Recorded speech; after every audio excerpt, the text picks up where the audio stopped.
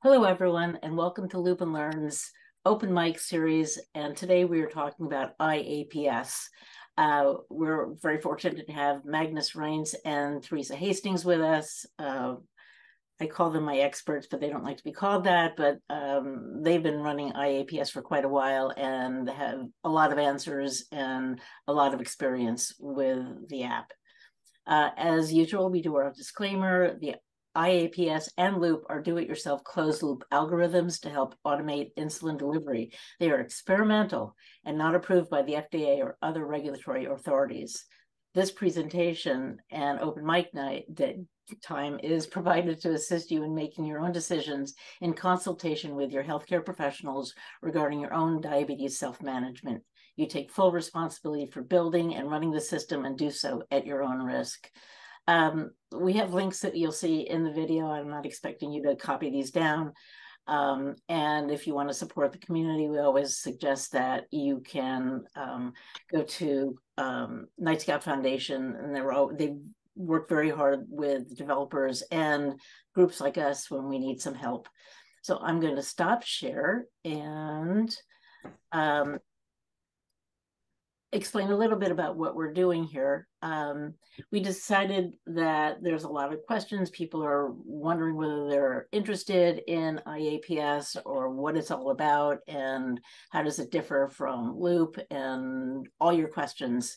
And there is now a Facebook group that is iAPS. And we're fortunate today to have two of the admins. It's Magnus Reintz and Theresa Hastings. And along with that, we have Loop and Learn folks. We have Carol Vashon, who is running a Loop and Learn, and her husband Phil is the T1D, and he is now on iAPS, I think the dev version. Mike Plant is also on iAPS, and I am on iAPS. I've been doing this for about probably 2 or 3 months. And part of our discussion is kind of why we choose what we do, and is one better than the other? And I'll say up front, you will get the same management, you can get the same results on either Loop or iAPS or AAPS or OpenAPS. It's really just a preference and a lifestyle and what works best for you and your diabetes or whoever you're managing with diabetes. And my experience, and I'll just say it up front, is to me, it's a little more forgiving. It's a little less intensive in terms of things I have to do. And I've been doing diabetes for 58 years, and less is more for me. So that's my reason. But I'm going to turn this over to Theresa and oh my gosh, and Magnus. And thank you both for joining us today. And it's all up to you now. Thanks, Joanne. Magnus, do you want to start, maybe explain why you've picked iAPS over other versions of DIY, and then I can explain that as well. Yeah, we can do it that way. And you know, if anyone has questions, just raise your hand. That's what this session is for, right? Absolutely. I've had type 1 for as long as I can remember, and I started on Omnipod Dash 3 years ago. I got the Dash and I got the PDM, and I ended up with lows all day long, and really had issues making the pump work. So I put it aside and I went online to try and find out how other people are making this work. And I came across the OpenAPS documentation, and I read it. It took me a couple of days to read it. And I thought, well, this seems to be a good idea, but I want this on my phone. So I kept searching, and I found Android APS or AAPS. And I used that for about a year. It worked great, but I was missing my iPhone, right? So I tried Loop, and I could not get Loop to work, not for me. high overnight, low whenever Loop decided I should be low. I just didn't make it. So I was very excited when I saw that some people were working on getting the algorithms from OpenAPS to work in the iOS ecosystem. And there had been for a while an app called FreeAPS X, but it was kind of outdated and it didn't support the Dexcom that I use. It didn't support the dashpods. And then I found what was then called the BDB branch of FreeAPSX. It has now been renamed to iAPS, and that's where we are. I've been using it for almost a year. And to me, iAPS and aAPS, you know, the iPhone or the Android version, they work the same. I mean, the algorithm is the same. So people who are switching back and forth between these two have no issues at all. But switching back and forth between Loop and any APS-based system, that requires some rewiring of the brain, basically, because they just work in different ways. Yep. So how about you, Theresa? How did you get started? So way back when I was a baby Vedic, diagnosed when I was 15, it was kind of a constant struggle for me to check my blood sugar, to remember to bolus, to all those things that, you know, we're kind of, it's drilled into us that we have to do these things, right? So I've been battling that since the beginning. And I was at a Diabetes Sisters meeting, and I met Melissa Lee, and she showed me her OpenAPS system, and I was just floored. And this was back in 2016, so it was very early on in the APS days. And immediately I started looking into it, really overwhelmed by OpenAPS. And then a little bit later, I discovered Loop. And in September 12th, 2017, I don't know why it's so memorable, I started on Loop. And I've been doing one version of DIY looping ever since. And I was always looking for something that met my need of not bolusing and not checking my blood sugar, because I knew it was me fighting against myself to do those things, and I wasn't going to. So to reduce the burden of diabetes on myself, I needed something that I didn't have to bolus and I didn't have to check my blood sugar. Well, a CGM kind of fixes the blood sugar issue, right? Especially the Dexcom, because you don't have to calibrate. So I started on Loop, and every time there was a new version that made it a little easier to not bolus, I jumped on it. And that led me to FreeAPS when it was a branch of Loop. Prior to it being a main branch on the main page, it was a offshoot. And then it was differentiated into FreeAPS X. And then that was differentiated into iAPS. So I've been on it since it was about, I'm not sure, was it Ivan? His GitHub is Evalku. But yeah, it was when Ivan.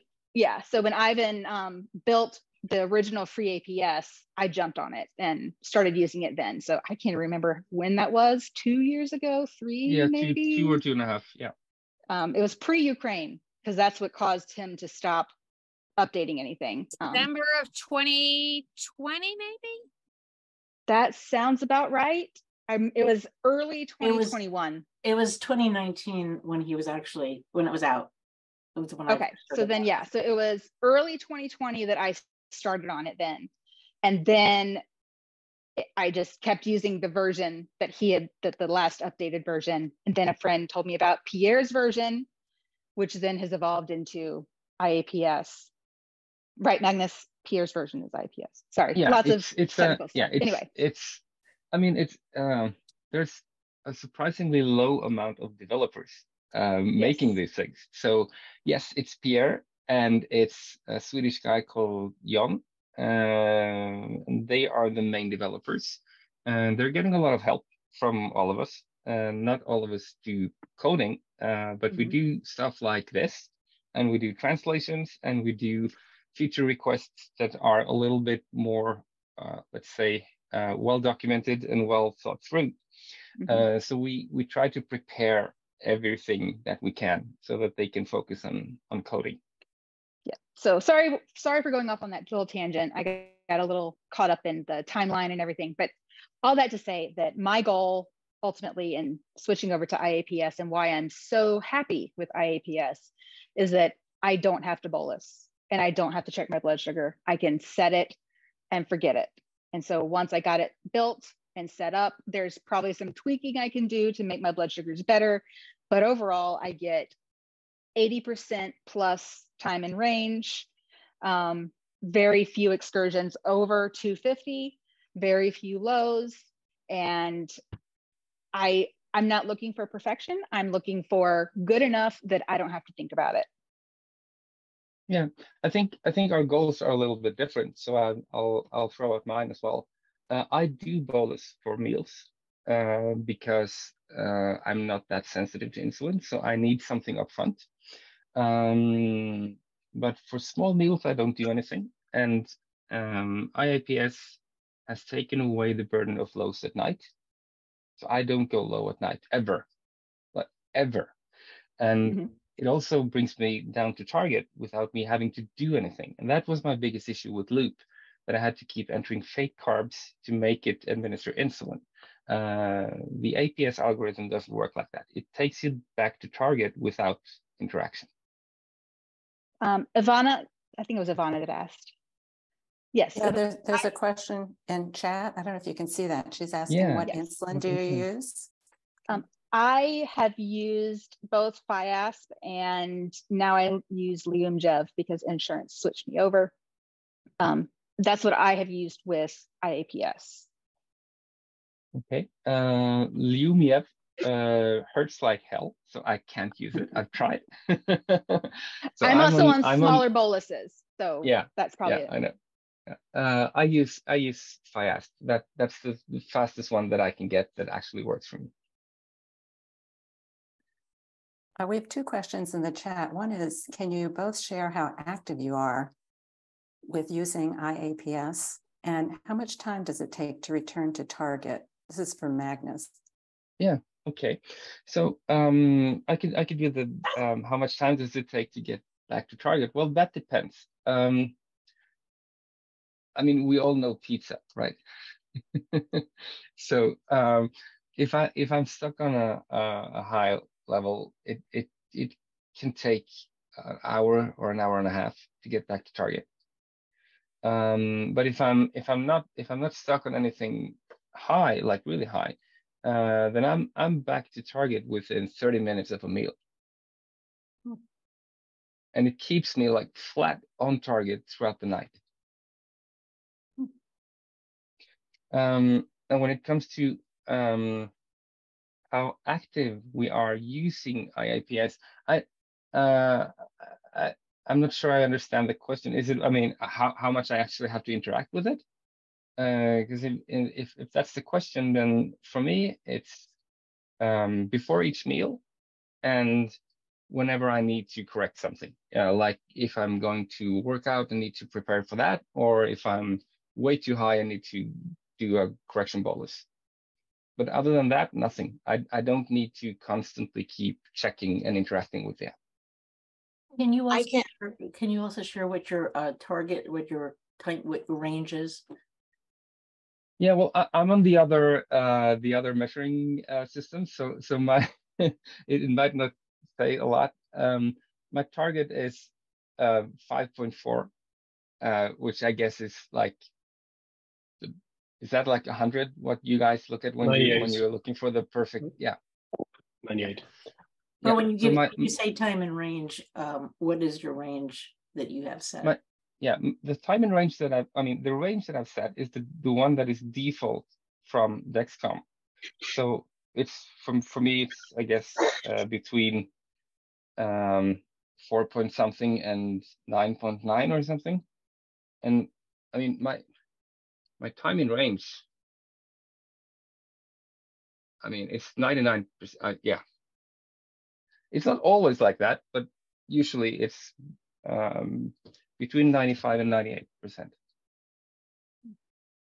And I don't bolus ever, ever, ever. And Wow. my time in range is 83 with 117, which I don't know what the conversion is, but less than 6, Magnus. Yeah. Yeah. And I am not super active in terms of like, I don't work out on a regular basis. I do like to go on hikes and such like that. And I do have to do a temporary like reduction in how much insulin I get, or I have an exercise profile that I enact, but that's about all I have to do to prevent a low. There's several questions in chat asking, do you have a sense of how many people are on iAPS and how many are children? I don't know that we have that data. No, we deliberately don't have that data. There's no collection of data from the app, so we don't know. The only thing we do know is how many questions we get from people on Facebook and on Discord. And it seems to me that most iAPS users are using it themselves. There are adults using it for themselves. There's a handful of people using it for children, but the remote functionality is not as I mean, remote monitoring is there through Night Scout. Temporary targets are there, but you cannot do remote bolus. So depending on how, as a parent or a caregiver, how you manage the child's insulin needs, it might not be the one for you. And someone asked if you expect that will be available on, if the caregiver will be available on iAPS in the future. Like a separate caregiver app, like you have on Loop and Android APS. I mean, we know everything that we need to know to make it, but we are lacking developer resources. So it's about getting someone that knows enough on Swift UI to build it for us. And also, I mean, it is still an open source program. So if one parent really sees the need for remote bolusing, the code is in Loop already because it's existing there. So anybody that has that skill can create their own branch, and that would be fantastic because like Magnus mentioned, we have only a few developers. So anybody willing to give it a shot, go for it. Yeah. But I mean, I see that several people in the chat are mentioning kids, and if we know anyone, I mean, I've helped a 13-year-old and a 6-year-old and their parents to get started with iAPS, and I mean, they're both doing great. I mean, it's not, since it's so hands off, it basically does what it does on its own. So I mean, the parents of the youngest child they were used to having the Loop caregiver app, and they missed remote bolusing for a while until they started trusting that the algorithm will actually do what it needs to do on its own. So they're doing less now. There's a question about exercise. How do you handle exercise? Yeah, sure. Do you want to go first, Theresa? Sure. So specifically, I set a 75% saved profile on mine, and that's my exercise. If I need more, then I reduce it to 50, but typically all I do is just enact that right before I'm about to do like a hike or something, and that seems to cover it for me. I don't have to do anything special. And I also, like I said, I don't do a lot of like working out. Most of my stuff is going for a hike or going to Target, which is low intensity cardio, which is what I call it. And usually in those instances, I just need a little less insulin because cardio lowers your resistance. So that's about the only thing I need. I know there's differences regarding whether or not you are weight training or things such as that require more insulin in cases. So for me personally, I just have a 75% across the board where it lowers both my target, or raises my target, lowers my basal carb ratio and ISF. But I was talking to Joanne, and this might be the time to mention it. It's a little bit of a tangent, but not much. In the profiles, which I realized from Joanne might not be intuitive to how you get to those profiles, it is the three little people. Oops, hit the wrong button. If you tap on the three little people, let's see if I can do it without looking. It takes you to the profile page. And if you go to more options, you can have it change whether it enacts that lower percentage on ISF and carb ratio, or if you toggle those off, it'll only adjust your basal rate. So you don't have, I don't know if you have that option in Loop or not, but I noticed that is helpful when I'm trying to test my basals. And I'm like, I think I need a little more basal right now. I'm going to see if, 10% more basal works at this time. I can enact a profile for that with only adjusting my basal rate and not my carb ratio and ISF. Yeah. Sorry, little tangent. Let's talk about profiles a little bit more, because I mean, for exercise, I do the same thing. I need less insulin, but I also I get very sensitive to insulin when I exercise. So in addition to setting me an 80% profile, I also set the profile to disable SMBs, right? So during exercise, I don't get SMBs at all. If my blood sugar gets above target, it will administer temporary basals instead of SMBs. So it's it's a little bit less aggressive. That works great for me. But for people who do a kind of exercise that leads to needing more insulin, you can still use profiles, but instead of going below 100%, you go above. And I mean, I have 5 or 6 profiles. I have one for when I'm sick. I have one for when I'm stuck at the office all day, which is like 115%. I have one for when I'm driving all day, which is also for me a time when I need more insulin. So I use profiles for these things when I know that it's, I could just wait for the algorithm to do its thing, but I know that I'm going to need more or less, so I use the profiles instead. And the toggles that Theresa showed are quite, I mean, if you read and understand each and every one of them, it's quite amazing how much you can actually do with just one profile change.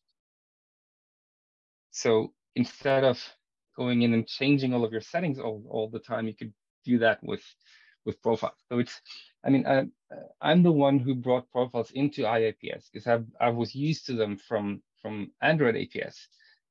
So I had a long discussion with Jon and Pierre about this, and they thought that, well, we could do this with just temporary targets, but there's so much more. And when Jon realized this, he added even more functionality than I thought. So I mean, he topped it with the disable SMBs toggle, which is just great.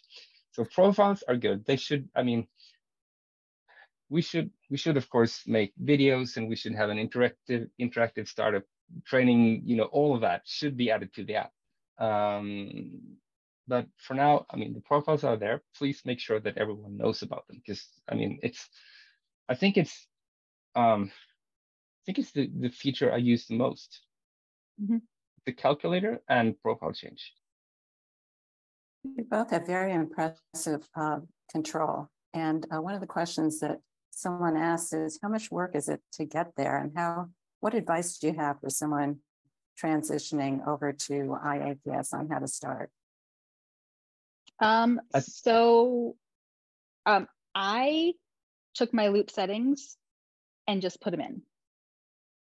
Now, I have to say that, previously I mentioned all the stages I've gone through. So the version that I put my loop settings in was more similar to loop because it was the original free APS. So it's hard for me to say what exactly I adapted to as I changed versions and got to where I am now. But I did not test my basals ever. I did not test my carb ratio. What I did do is I used AutoSens immediately because I noticed that my sensitivity fluctuates throughout the day. Also fluctuates depending on where my site is, whether I have it on my arm or my stomach or my leg. It varies depending on where it is on my body. So using AutoSens is kind of a game changer for me. So I would, if somebody was asking me personally and I'm helping them set up, I would tell them to toggle AutoSens on immediately. There are definitely settings where you can restrict it so that it doesn't have as much of an impact until you're comfortable with it, but definitely worth using that tool immediately. And Magnus, correct me if I'm wrong, because, as you know, I don't read the docs, which is why I'm kind of a huge advocate for other forms of education besides just reading the docs. But my understanding is ISF is a pretty impactful setting for all of the calculations when it comes to SMBs and UAMs. Knowing what your sensitivity is pretty helpful in terms of the impact those settings can have. Yeah, I think having a basal rate that makes sense is important. Knowing your sensitivity, your ISF, is important. And knowing your carb ratio is also important. Those are the three things you need to learn. And I was, I guess, lucky that I hadn't found Loop yet when I started. So I went directly to Android APS. And the community behind Android APS got so fed up with answering the same questions and people not reading the docs. So they added a learning program into the app.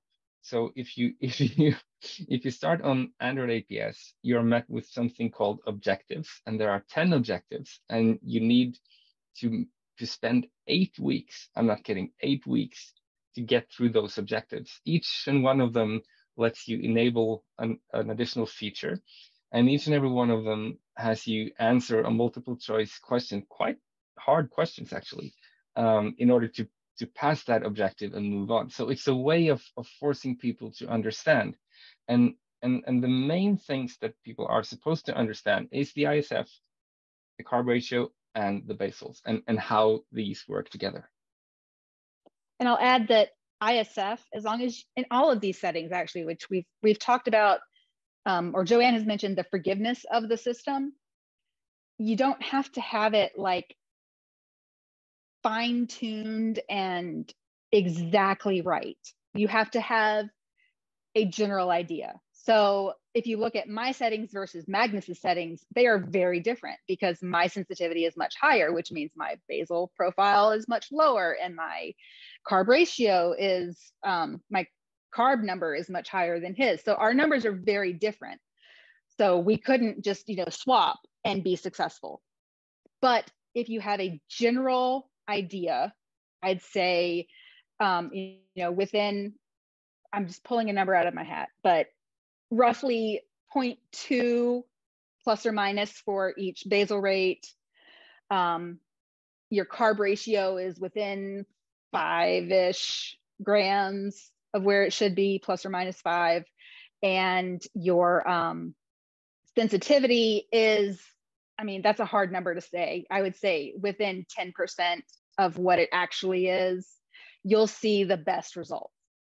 Yep. But the system is very forgiving in that I don't enter any carbs. And I was talking to Joanne, and my blood sugars will peak and then go right back down. I was actually looking for an example, and this morning's a great one. So this morning, as you can see, no carbs entered, but it peaked, and now I'm back to, what am I at? 84 and steady. What did you and eat? I didn't enter. What did you eat? I had a Cinnabon. So I'm not low carb. I eat all the carbs. It had all the cream cheese icing on top of it. It was delicious. But my highest peak, I saw that it's at the line above it is 225. So my highest peak was just below 225. Hey, Theresa. And yes. With having those ups and downs like that, does that cause you to feel less than stellar, or nope. Are you just used to that and ride it out, or what? I don't feel bad, I guess is the best word to use. I don't feel bad unless I get over 300.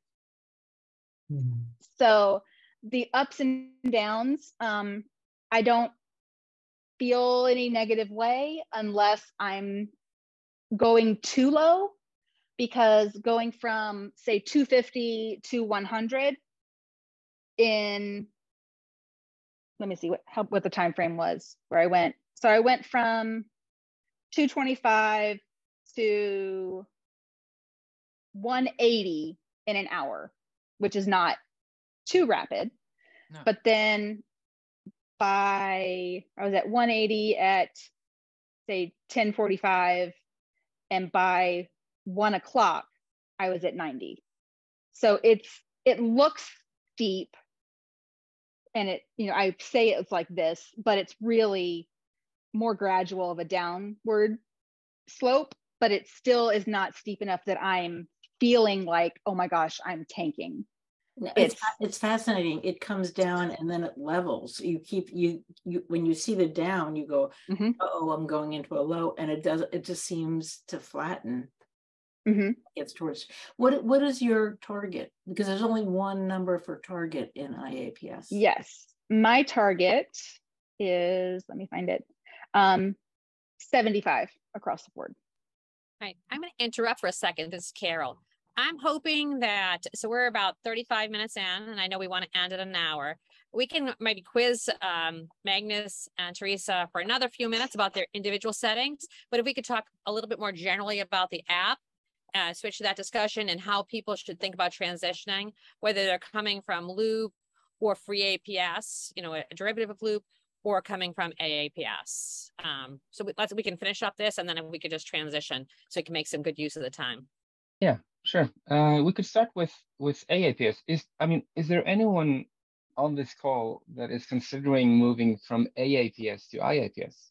Because if not, we don't even need to discuss that.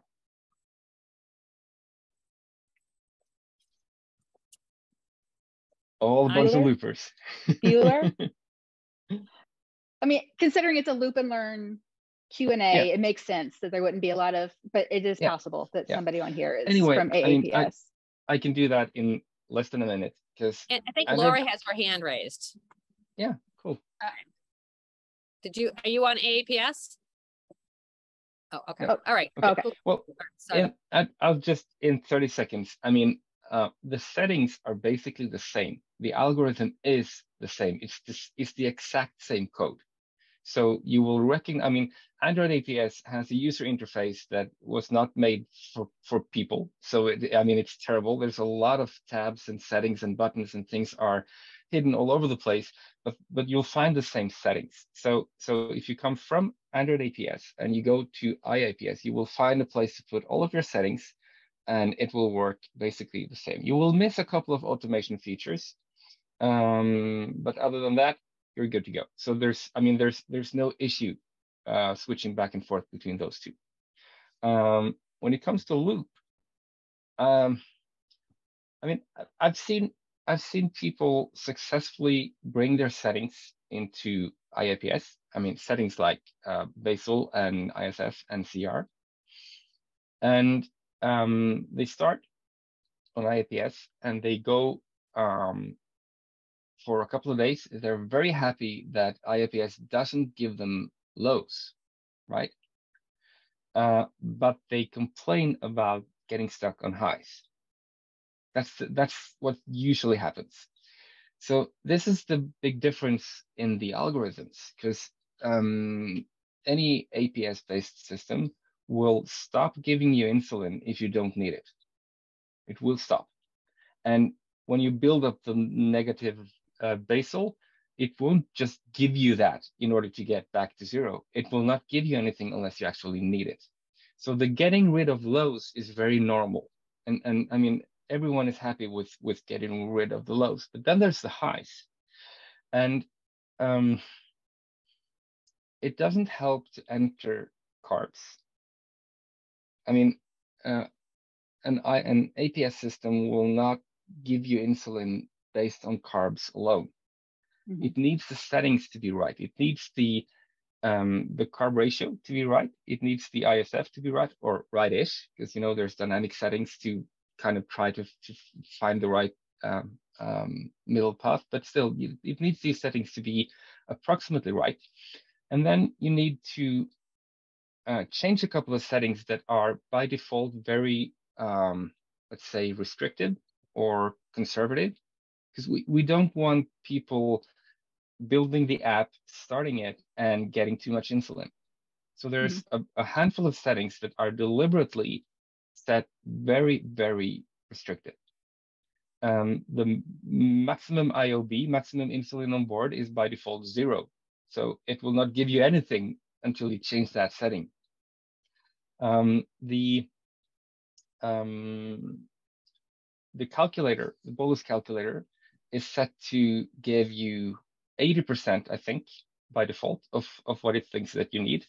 That should be, I mean, it should be changed to 100 for almost everyone. And then there's the settings for SMB and unattended meals.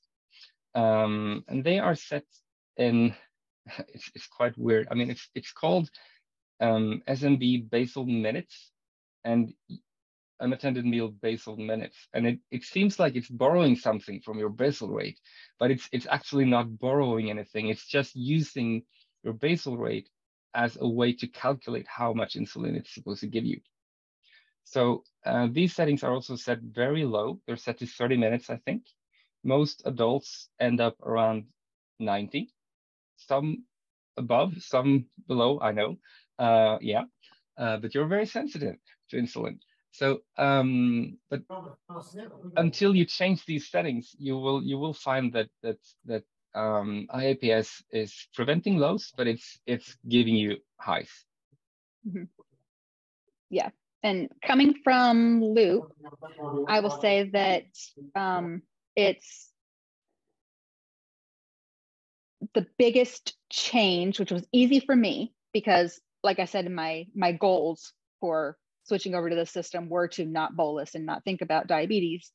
But the biggest change coming from Loop is kind of like when you have a person coming from Medtronic closed loop to Loop, right? You kind of have to be like, you have to change your way of thinking. You have to stop calibrating. You have to stop, doing all of these things. You have to stop entering ghost carbs, or you have to change your idea of how long insulin is active in your system, because Loop accounts for all of those factors more accurately. So in the same way, you have to change your mindset when you switch from Loop to iAPS. And that in iAPS, the system is more forgiving. And if your target is a flat line, you have to achieve it. One, you're probably not going to achieve it. unless you are, low to no carb. But that's with any system. With if you're trying to reduce your peaks, just entering carbs is not going to have the same effect, because iAPS doesn't start giving you insulin until your blood sugar starts to rise. So Exactly. It is, by safety, not going to give you insulin until it starts to see you go up. Yeah, and this is a huge, it's a huge difference from Loop, which is very, very carb centric. If you enter carbs, it will give insulin, right? But iAPS will not. And this is my 24-hour curve. Mm-hmm.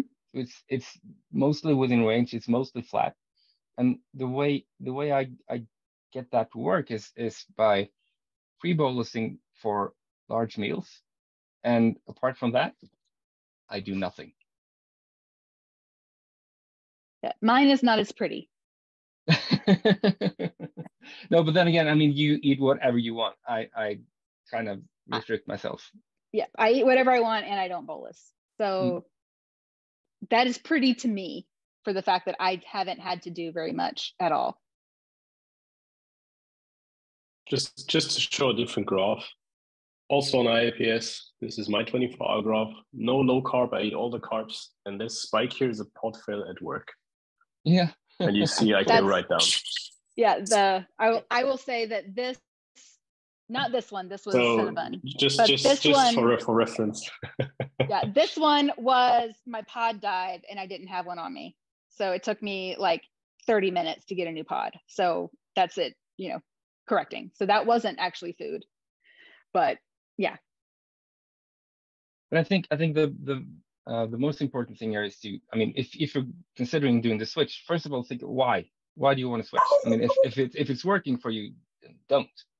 If Loop is working, don't switch it out with anything. Yeah. But if you have the recurring lows, the issue of not getting back to target, the issues of having to enter fake carbs all the time, and those are things that the APS algorithm just, for most people, it handles that in a better way, in a more forgiving way. So those are good reasons to switch over, but you need to take the time to read and understand the settings, and be prepared that the first couple of weeks is going to be tough. The first couple of weeks is usually tough, tweaking the settings and getting it right. In the same way, especially if you have auto sends turned on, and you've got some of the safety things reduced so that it's not so restrictive, you'll find that the less you do, the better it performs. And that's kind of counterintuitive to the way that Loop works, where it's like, give me more info, give me all the info. I need the most info in order to perform optimally. And in iAPS, definitely entering your carbs helps, but reducing the restrictions with safety in mind. I'm not saying, go in there and take all the restrictions off and, let it have at it, but reducing the restrictions that are by default on the system is probably where you'll see more impact on the effectiveness, and less where your settings are. So you don't necessarily need to change your settings, in that you don't need to change your basal or any of those things. You mostly probably just need to change the restrictions on the system. Yep, I agree. Which is very different from Loop, because Loop is not a learning system. iAPS is a learning system, especially when, I guess only when AutoSense is turned on. But it is very much a learning system, in that it adapts to your sensitivity with AutoSense so that it's more effective. So just a question, or like a guided question. Can you guys go into the carb entry thing, because iAPS has fats and proteins in there? and can maybe go a bit into the differences of like Loop and iAPS when it comes to meal entry and how it reacts to meal and fats and protein? Yeah. Theresa, do you do meal entries at all? No, I don't do meal entries at all. I would say the fat protein part of iAPS is kind of like unnecessary. Like we don't need, I mean, well, maybe it depends, you know, because for I mean, you're right that iAPS doesn't give you insulin until it sees that you're rising, right? mm-hmm. That the amount that it gives, I mean, the carbs that you enter are part of the equation. Mm-hmm. It doesn't give you, I mean, I've tested myself just to prove a point. I entered, I think, like 5,000 carbs and nothing happened. I waited for 10 loop cycles and my BG was flat, so nothing actually happened. But whenever your glucose actually rises, the algorithm will take any entered carbs into account. And if you've had a lot of food, it will react quicker and you will avoid the spikes, right? So that's why the calculator is there. That's why there's a fat and protein option. It's based off a common formula. I don't remember the name. I guess, Dan, you probably do. Yeah, exactly. Thanks. And what it does is that it converts fat and protein into future carbs, and it enters them into your graph, but it will not be taken into account until it's actually absorbed, right? So it's not like Loop where when you give future carbs, you will get insulin. In iAPS, even if you do enter fat and protein, which converts to future carbs, you will not get insulin until you need it. Which is great for kids, by the way. I mean, small children who are not, I mean, it's impossible to know if they will finish their meal or not. So, I mean, entering carbs up front for kids is, for many people, a huge headache. So, what I advise most parents with kids to do is to do a pre-bolus for half of the meal and let the algorithm deal with the rest. I have a quick question, if I may. It's real short. So it sounds like all of you are using like either Fiasp or one of the faster acting insulins. Are there, oh, okay, Joanne's not. Okay. Because that was my concern, is if it's going to wait and give you insulin as your blood sugar rises, regardless of what you put in for carbs, then it sounds like the faster acting is a better option. Yeah, the faster acting is a better option, definitely. But there are several people using Humalog, Novolog, those kind of insulins. And I mean, the only difference is that if you use those kinds of insulin, you should bolus before you eat. You don't have to do the whole thing. I mean, you should use the calculator and bolus something before you eat, and then let the algorithm do the rest. So you bolus without carbs, or? Yeah, I mean, you can add the carbs if you want, but it's not as crucial as it is for Loop. I mean, okay. like Theresa is showing, she doesn't add carbs at all. I can't use Lumjev, burns also. Magnus, it's painful. I tried Fiasp, and within a few days it acts like I'm shooting water, so I can't use Fiasp either. So I'm back on Novolog. I wish I could go something a little faster, but I don't think it's a significant issue.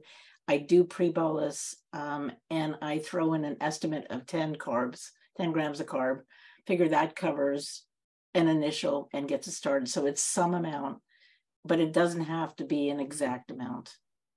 Yeah, but I think Joanne, we do those things a bit differently, because when you enter you use the calculator, right? And you enter 10 grams to get some pre-bolus.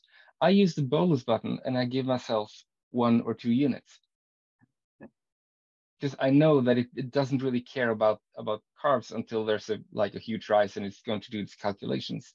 So if you pre-bolus with the calculator and add fake carbs, I mean, you could just give yourself 1 or 2 units or whatever is enough for you.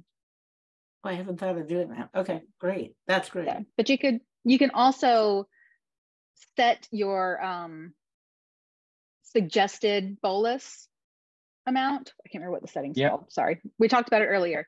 So if Yeah. you don't want to give 100% of the amount of bolus up front, recommended bolus sorry. percentage.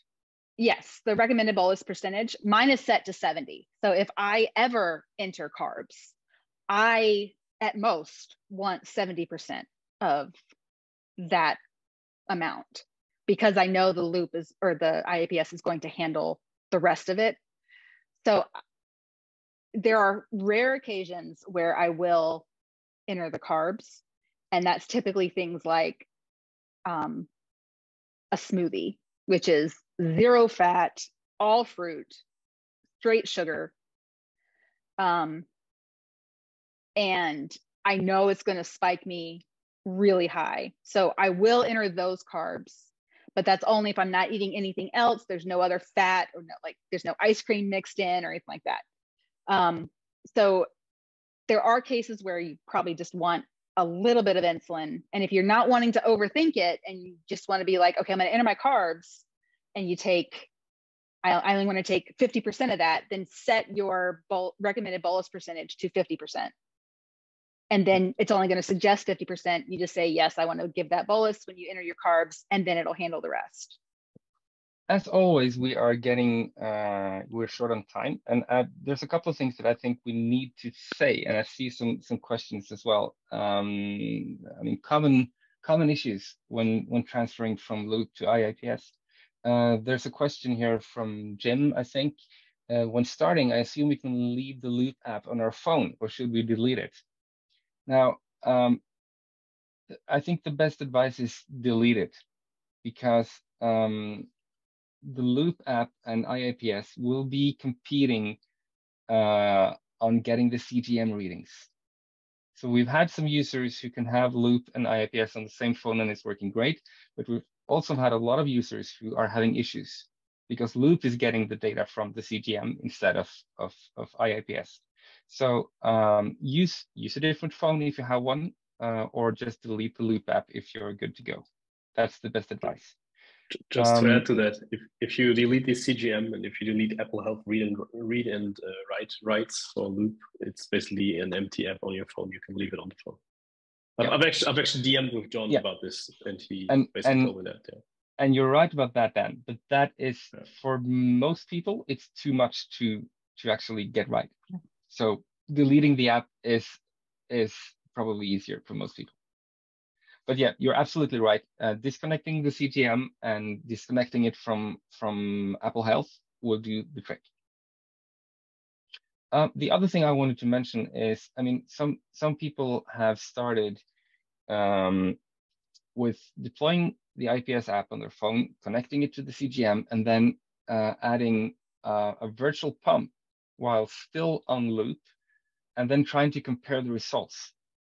And that is a waste of time, because the results will be different. The algorithms are different. So that's a waste of time.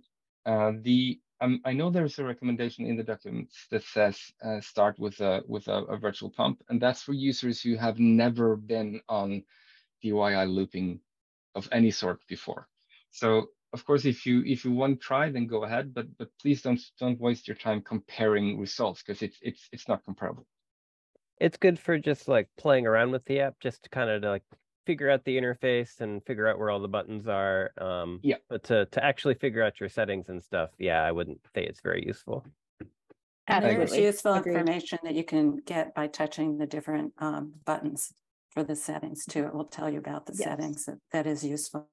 Yes, to learn the app, definitely. Yeah. And some of those to this. Go ahead. Oh, sorry, Ellen. I was just going to say, some of those explanations on the app can be kind of overwhelming. So if you ever have a question about what it says, then just take a screenshot and ask in the iAPS group. How important are the dynamic settings, dynamic ISF, dynamic CR, dynamic sigmoid, for the kind of success that the two of you have? Excellent. Dynamic features are very important. Dynamic ISF and CR are very important. The sigmoid thing, I'd start without it, because it tends to be more aggressive. So I'd start without sigmoid function. It's just a different way of, we don't have time to go into that, but dynamic settings, yes. Sigmoid, start with it turned off. And for reference, my dynamic settings adjustment factor I have set to 1. The default is 0.5 because I want it to be more aggressive. So slowly build it up to, you know, a higher number, but because I don't bolus and that's my goal, I have it set to 1 so it fully enacts what it thinks it needs, and I see a better result because of that. But 1 is an incredibly aggressive setting. So if you're going to increase the adjustment factor under dynamic settings, do it like 0.1, 0.05 at a time, because it has a big impact on the effectiveness of the system and how much insulin it's going to give you. And I'm hoping, I shouldn't do this too in public, I'm hoping we can talk you into doing this with us again, because I think it's been tremendously successful. And I think a lot of people have had a chance to hear your voices and ask questions or follow along. So it's been amazing. And I want to clarify, when I say learning system, I don't mean learning system in the traditional way. I meant it adapts. So it learns in that it takes your previous blood sugars into account when it is changing your future settings. Yeah. And then you can just turn that off. There's no AI. Yes. Sorry, I need to clarify that, because it is not learning in that it is just making adaptations to your settings. And then you can turn those adaptations off and it'll go directly back to what you have your settings set at. So I just wanted to clarify. And on that note.